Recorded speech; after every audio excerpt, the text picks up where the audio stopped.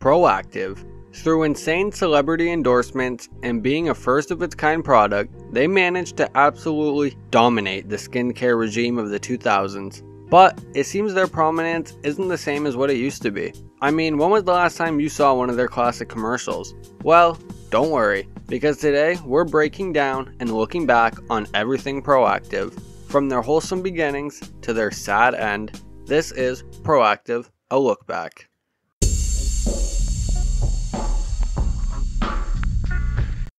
Proactiv was invented by Dr. Katie Roden and Dr. Kathy Fields, two Stanford medical students who always had a passion about skincare.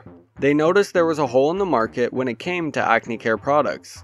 Big companies didn't realize the potential they had, and therefore didn't put the cost or effort into researching better acne solutions.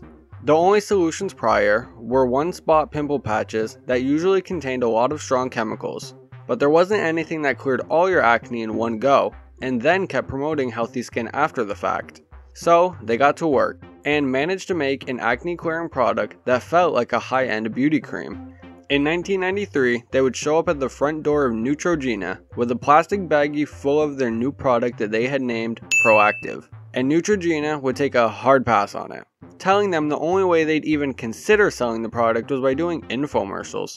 This initially wrecked the pair of aspiring dermatologists who had been using their own funds to make all the prototypes. Shortly after this, by complete coincidence, Katie Roden's mother would be at a conference when she would meet the aunt of Greg Renker, one half of the Guthi Renker company, a company that, get this, makes infomercials specifically for the beauty and health market. Yeah, talk about fate. Through that connection, Guthi Renker takes notice in Proactiv and schedules a meeting. And even though the idea of an infomercial initially felt insulting to Roden and Fields, they eventually caught on and agreed to a licensing deal with the company. While the numbers aren't known, we know from an interview with the two doctors that they estimated they had spent around $30,000 of their own money on that venture, so they probably were just looking to take anything over that. And honestly, I would too, girls, get it. They gave Guthi Renker control of pretty much the entire company for a 15% revenue return to Roden and Fields. And shortly after this, we would finally get our first advertisement. In 1995, Proactiv would air its first commercial, with Judith Light as a spokesperson, as she herself claimed to suffer from acne problems. They offered a 2-month supply for $39.95 plus $5.95 for shipping and handling. God, remember the term shipping and handling? Safe to say it worked pretty damn well, and the company took notice. Through the years, they have had countless celebrity endorsements, noting it as a key part of the company's success. And these weren't just small names they got. They had Britney Spears, Jessica Simpson, Katy Perry, Jennifer Love Hewitt, Kelly Clarkson, Avril Lavigne, Lindsay Lohan, and even more recently Kendall Jenner. And that just scratches the surface. And I know what you're thinking. Well, did they have any male influencers? Well, yeah, of course, they had Justin Bieber, who worked with the company for 3 years, and they had, But anyone with some common sense could tell you that these aren't cheap names. So how did they get all of them? Well, that's because Proactiv was making bank, baby. In 2010, the company had reported making approximately $800 million in sales, which is crazy, and leads me to my next point, which is, who is buying this? Who is the target audience for Proactiv? Well, the obvious answer is people with acne, or if you really want to be from the 2000s, you could just say women. But in actuality, it's teenagers. Teenagers and young adults are the sole purpose these exist. And why is that? Because that's the time of your life when you tend to care the most about your appearance. When you're in middle school, high school, and even college, fitting in and being accepted and perceived in your own way is a huge part of life. I mean, it's the classic coming of age dilemma. And when do you usually start getting acne in your life? During that time. The time when you put yourself under a microscope every day, worrying about what these people are going to say when they see your zit. Will your crush hate you? Will your friends make you sit somewhere else? Obviously, as an adult, we can sit back and laugh at those questions. But as a 14-year-old kid, that's the struggle, man. And in the 90s and 2000s, kids watching a lot of TV was kind of the norm. And when they see this commercial on TV, they immediately feel seen. I mean, it's literally a solution to a problem in their lives. And on top of all that, celebrity culture in the 2000s was at a peak itself. I mean, with the internet just getting bigger and bigger, being involved in celebrities' lives was easier than ever. And again, who tends to care about celebs' lives the most? Teens and young adults, baby. All creating the perfect recipe for money. I mean, the product was created by 2 college women for God's sake.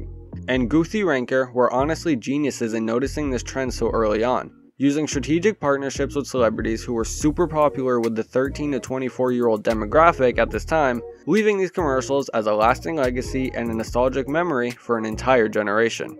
I mean, as kids, do we ever think it was weird that like only adults were advertising this, yet no adults seemed to use it? Proactiv would be sold exclusively online when it first released, which actually was a huge win for the company. Because, like I said earlier, in the 90s and 2000s, it was still pretty common for sexist tropes to, well, exist. Meaning, men did not typically buy this kind of stuff in fear of being made fun of or feeling lesser, even though they also care about acne. And while there's not any specific statistics on it, I almost guarantee that this is a huge reason for sales with Proactiv specifically. You could have your mom buy some for you, it comes right to your door, and no one would ever know. Your crush won't hate you after all. And online sales are still primarily how Proactiv is sold. While there are some stores that sell the product, it's unlikely you'll find one out there. They also used to have a partnership with the American Vending Corporation, where they had Proactiv vending machines in malls and airports across America that offered all types of Proactiv products. Speaking of, let's take a quick look into some of the other products Proactiv has made through the years.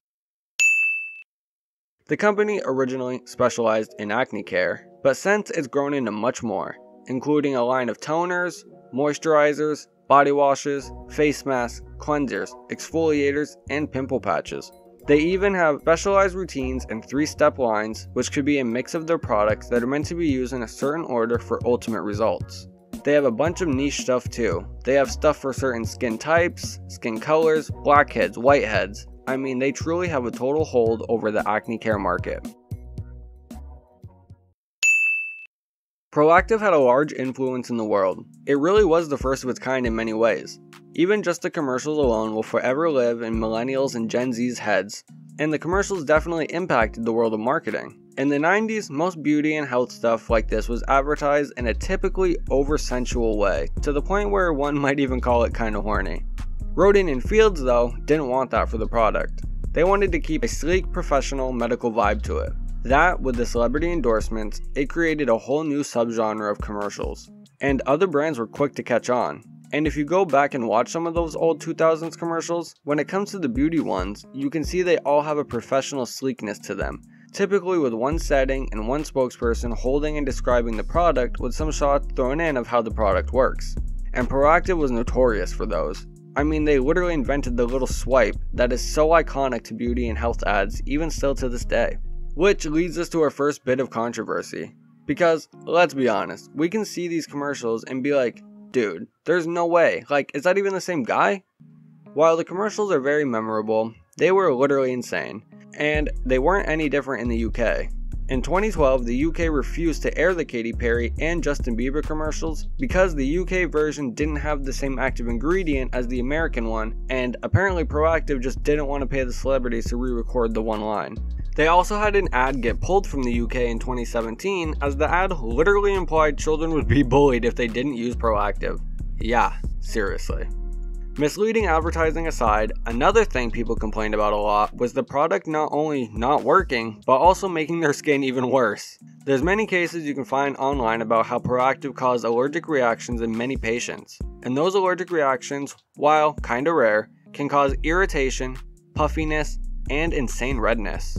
The amount of these reports was enough for the FDA in 2014 to issue an official warning to everyone who planned on using Proactiv or any similar products.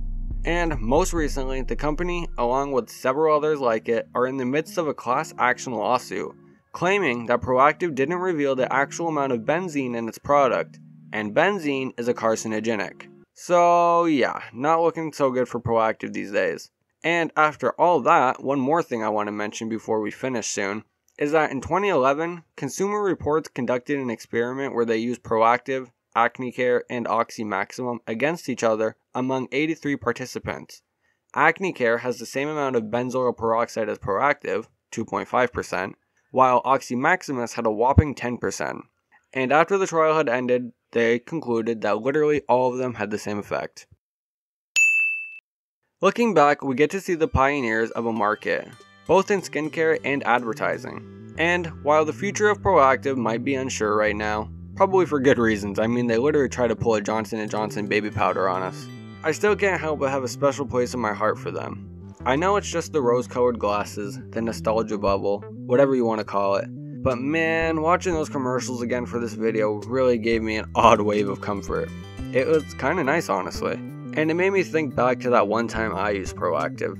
I remember seeing the Jessica Simpson commercial, and for some reason that one specifically just really stuck with me. And like I said, I remember seeing it right around the time I started getting acne, and in 7th grade I decided to give it a try. And while now I don't have a horror story or a miracle story, it was really a niche feeling in my life that is hard to articulate. Nostalgia mixed with melancholy.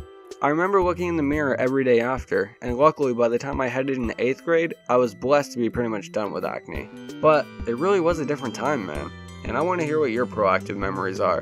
Did you get a severe rash? Did it help you get your crush? I don't know why I'm so into the crush bit. Maybe that's why I got Proactiv subconsciously.